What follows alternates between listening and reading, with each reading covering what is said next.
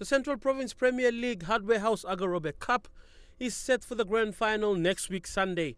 The competition has been ongoing for 3 months with a total of 8 teams from the Central Province taking part in 2 men's divisions in the under-20 and the A grade.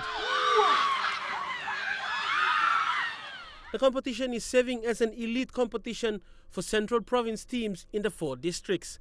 Most of the players are from the districts from Rigo, Abao, Karuku, and also Hiri districts. And many of them played in the other competitions, but when they come to Central Premier League, they have lifted the standard.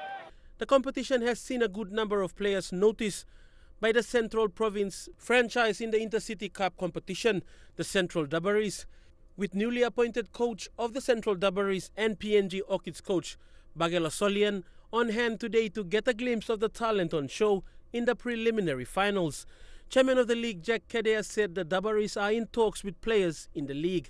We are now closely working with Dabaris management, and so far we have identified a lot of young talents, and they will be joining the other Dabaris senior players early next month.